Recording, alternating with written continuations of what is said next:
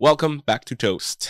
Today we are exploring the inner workings of myself. I'm joking. We're just still talking about the country of Jordan and all of its beauty. So, last episode, I was just kind of talking about, getting to Petra, the beauty of Petra, Wadi Rum, all of these beautiful things that everybody loves to go to and to explore. Those are kind of like the main things to see in Jordan. Now, today I'm going to talk about personally my favorite experience in Jordan, which was a place called Wadi Mujib. So, first of all, how did I get there? I mean, I kind of finished my day in Petra. I go sleep in this empty hostel, and it's supposed to be packed. I'm alone with the owner again, and then I decide, screw it. I'm going to hitchhike, but I'm going to do it real hitchhiking this time because, from Wadi Rum, it was kind of cheating or whatever. So I hit the road, and at like 7 in the morning, I'm sitting there, and this is like kind of the nice thing because a lot of my hitchhiking stories have just like really, really good luck. And often I, choose the countries quite wisely. Like you don't hitchhike in every country. You hitchhike in countries where they have some sort of hitchhiking culture or some like common, knowledge of what hitchhiking is, at least so that they're not looking at you like, what is this guy doing? Why is his thumb out? And like, I'm not going to stop for him. Right. And essentially, Jordan's not necessarily one of those countries. So I was just going to try it. I figured it was worth a shot. I wasn't going that far. I think I had something like 200 or 300 kilometers to do. So it wasn't too crazy, especially with the amount of time that I had. I was ready to kind of sleep outside if necessary. I brought enough food and things like that. So no matter what, if I was stranded, I was ready. And I suggest you do that if you are hitchhiking. It's better to be prepared and not need what you prepared than to be unprepared and need things that you don't have. So I carried extra water, extra food, etc., etc. Anyways, eventually I kind of get picked up. I get edging further and further. I was waiting really like hour and a half maybe between rides, but these rides were kind of taking me further. So as much as I wasted a day, as the old saying goes, the more time you have, the less money you need.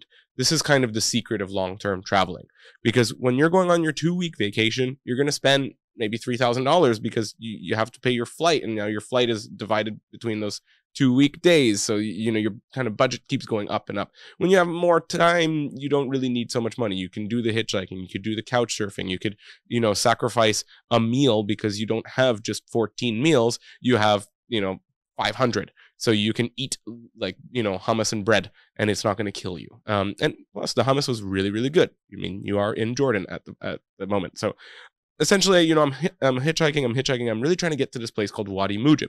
And I treated this the exact same way as I treat most of my traveling, based on recommendation. Somebody told me you have to go to this place. So I said, okay, I'm going to go. I didn't Google it. I don't know what it is. I have no idea what to expect. All I knew is that was my destination. And so eventually I couldn't get a hitch because I was kind of in the city where they left me off. So I took like a 1 dinar bus, and it brought me all the way to the coast of the magnificent Dead Sea. Yes, the Dead Sea is also in Jordan. It's not just in Israel. As much as I wanted to go see it in Israel, the borders in Israel were closed all year. They, I believe, still are closed to tourism. It's only Israelis or birthright trips that are allowed inside. And who knows what the regulations are by the time this comes out. So I go to the Dead, I take the bus to get to the Dead Sea, and I'm starting to hitchhike from the Dead Sea because that's where Wadi Mujib is. It's along the Dead Sea. I still don't know what it is, but I know that Wadi means kind of canyon, right? That's Wadi Rum, Wadi whatever it was for Petra. So like I kind of have an idea that this is a canyon.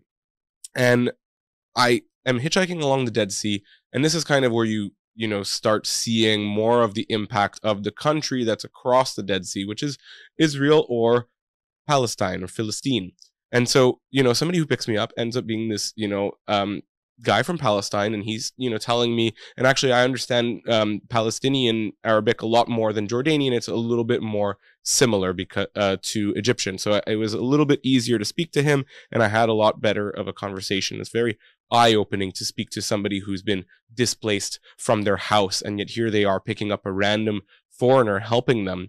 And he's not trying to preach, it's his country or whatever. He just wants his family to live in safety, and yet they're constantly under threat and danger. And this is a complicated debate, who's the aggressor, who's whatever. We're not going to open it today, but I get picked up by a Palestinian man, and he brings me all the way to Wadi Mujib. And at this moment, that is where I completely lost my mind. I had no idea that this was a canyon that was filled with water.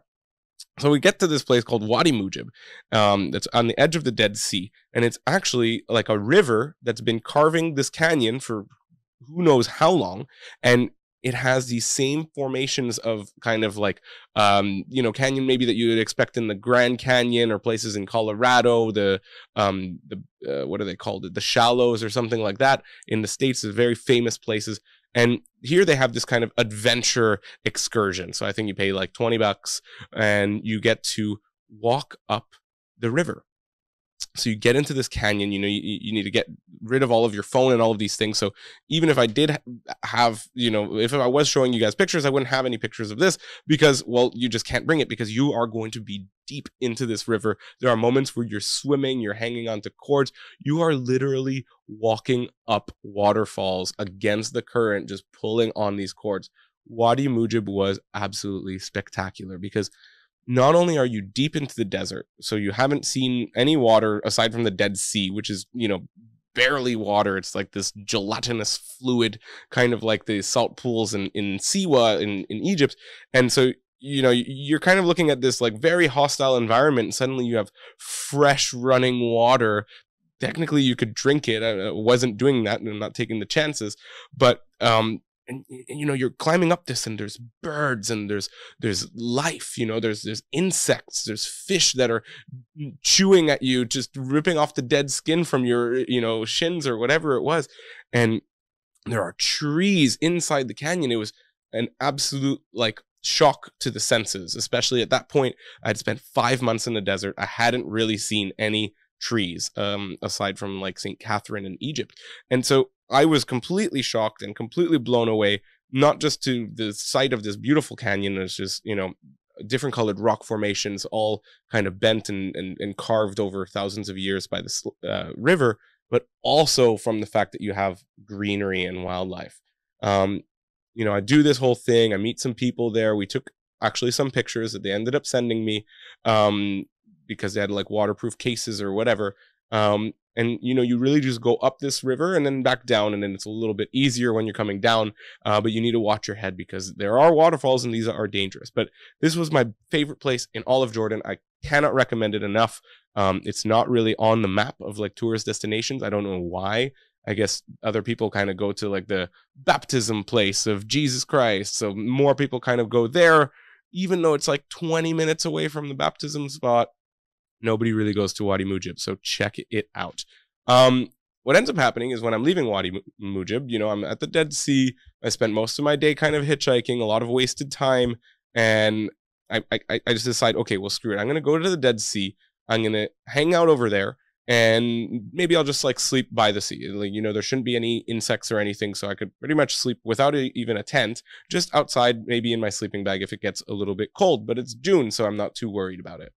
I get to the Dead Sea, and then naturally, people are doing the things that they do when they're at the Dead Sea, which is digging the mud.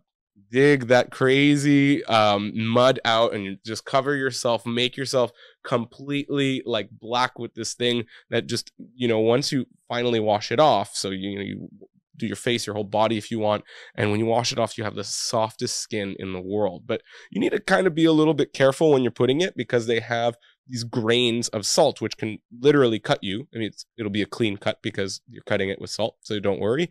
But you still don't want cuts necessarily. So you kind of need to be careful. And I'm putting this salt on, or not the salt, but the mud. And some people are actually filling these containers, 4-liter bottles, and so they're going to bring it and maybe process it and make it into something to sell either in Jordan or export, or maybe they just use it for themselves, their family, who knows. There's a lot of it, right? It's an entire sea surrounded by it, and below the water is all that as well.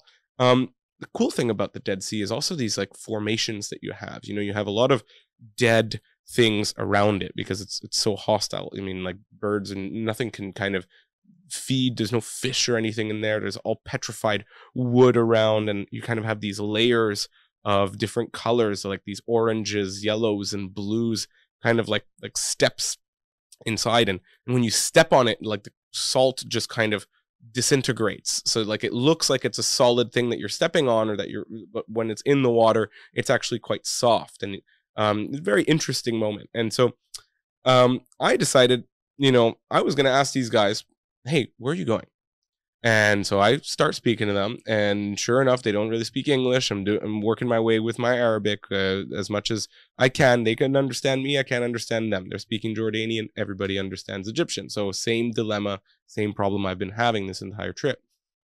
And they're going back to Amman, and I was like, well, hey, I could go to Amman. I was going to hitchhike there tomorrow, but is it okay if I come with you? And they're like, sure. So these guys end up, picking me up.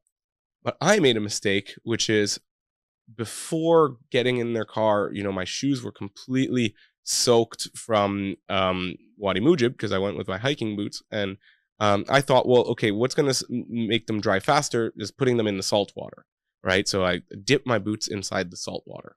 And I just imagine the salinity will help it dry faster. Fast forward a few hours, I get to Amman, I get to my hostel, I get this cheap hostel in the center, probably cost me a couple bucks. I think it was $5 or $6. Very cheap, very empty. Again, no tourism in Jordan. Completely dead place. And I start putting these boots out, and the next day I see that they're not anywhere close to being dry. They're not even drier. I put them outside hanging, and nothing was happening. Upside down, outside hanging, nothing was happening. And so I think I realized at some point that it was never going to dry. This is what was starting to happen. A few days had been passing. I was spending time in Amman. I had a friend from Jordan that was living in Egypt, so I visited her, Julia. We had some beers. We went out. Hannah and Sammy, we went out. We had some fun. Even that was like the day that the vaccine passport was announced in Jordan, and obviously didn't have a vaccine, so I was unable to even drink a beer. So we had this whole kind of situation. Can we get me into a place that's not looking for it? We had all of these things to worry about. And at the same time, I'm stuck worrying about, like, what am I going to do with these shoes back at the hostel? It's been like 4 days.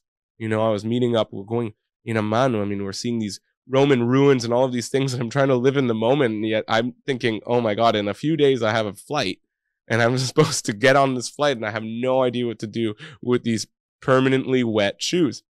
And so I start drying it. I'm using like Kleenexes and all of these things. And these are the types of things that happen when you travel. You have to make this mistake to learn from your experience. And I was really, I don't know, the logic kind of seemed sound of, yeah, salty water is going to get rid of it, right? If I put a bunch of salt on some sort of wet things, I would assume that maybe it's not going to be wet anymore, but apparently that's not the case. So my math, or my chemistry, let's say, was completely flawed, and I was the one who was like kind of reaping the not the rewards, not the benefits. I don't know. I was suffering the consequences. Let's go with that.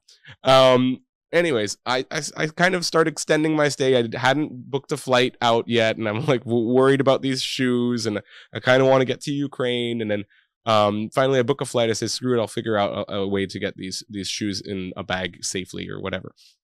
And then I end up going to this place called Jerash, which is very close to Amman. I think in about an hour away, about $1 bus or something like that. No need to hitchhike or anything. And right there you have this perfectly preserved, it's still a desert, right?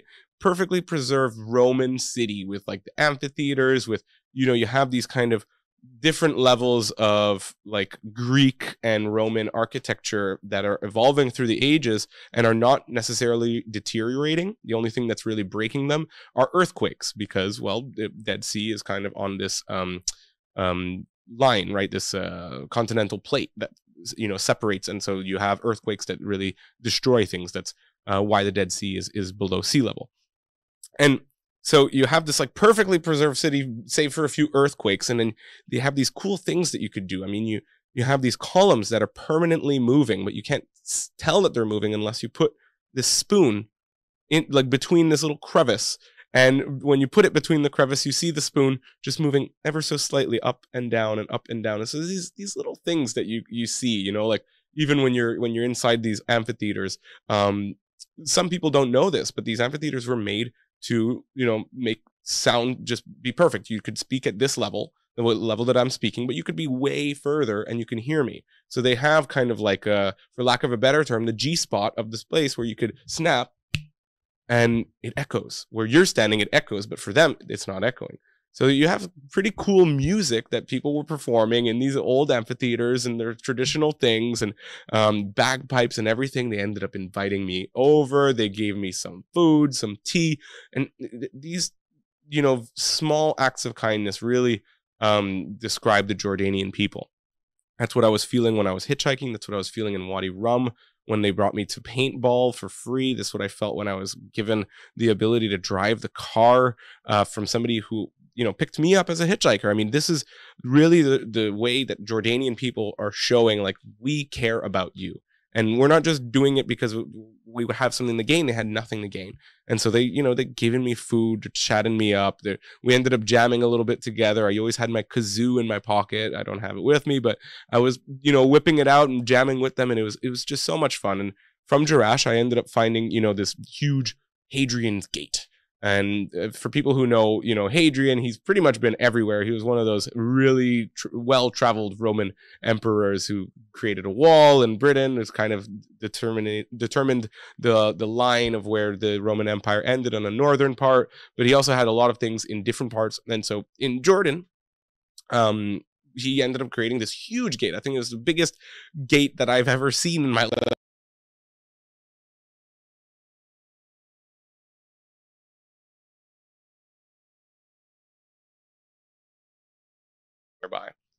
Called Ajloun, and it's in a town maybe about 20 minutes away. So naturally, I kind of finish with the ruins real quick. I have some food, and I go to Ajloun with my trusty thumb as a method of traveling. And I get to Ajloun, and this was just really like I was saying in the last episode, where you start seeing the similarities of these Mediterranean societies. I mean, this castle looked like something out of Portugal or Spain. It was, made with like limestone, and it was really, really nice, perfectly intact at the top of the hill with these towers, and everything that you're looking at are these rolling hills of a little bit of like green. It was a little bit greener there, and still kind of dry. So it was really like southern Spain. And I met this Portuguese couple there, and they're like, it feels like home. And that was, kind of those things that make you realize, like, you don't really need to go to all of these countries and see all of these things. So this is kind of off the beaten path. And of course, it's spectacular. But, some people say once you've seen one ruin, you've seen them all. Once you've seen one castle, you've seen them all. And I disagree with that, of course. But at the same time, you can see how much of these, steal or share from each other. Even on that hitchhike, we passed by this massive castle, and I was kind of like, I don't really want to stop there. That looks like an Aragonese castle. And I've seen a lot of Aragonese castles in southern Italy and Spain. So I didn't need to stop. I got to see it from afar. And castles usually look nicer from further away anyways. So don't take my word for it. If you want to go inside a castle, go inside a castle. But they do look a little bit nicer from further away. So yeah, that was pretty much the end of my trip from Jordan. I ended up taking just a bus back from Ajloun to Amman, and I think I partied one more time with one of my friends. But essentially, like, the biggest thing that I really got from Jordan was the hospitality of people, the kindness, the generosity of just being so selfless and giving everything to whoever it is. And this is kind of the story that other travelers have were telling me, and I kind of expected it from Egyptian people and Egyptian culture. Maybe I was like, it's an Arab thing, but it doesn't seem to always be the case. And so, I mean, Jordan was just this eye-opening experience of like, wow, like, sure, Wadi Rum and Petra are supposed to be the highlights, but Wadi Mujib was the highlight. But then even on my way to Wadi Mujib, I got floored by meeting this Palestinian man and just being able to finally like speak to somebody from that country and hear their experience for however short of a time we had, maybe an hour. But that's why I do these things. That's why I hitchhike. That's why I put myself in that uncomfortable situation, because some of the best lessons, some of the best experiences, and I say this in so many of my podcasts, cannot be planned. It cannot be just from, having everything from A to Z planned. You need to just be able to go with the flow, see what happens. And those are the memories that you will never forget. So thank you for listening. And I look forward to telling you guys more about my travels this year in the next few episodes. So take care. Toast out.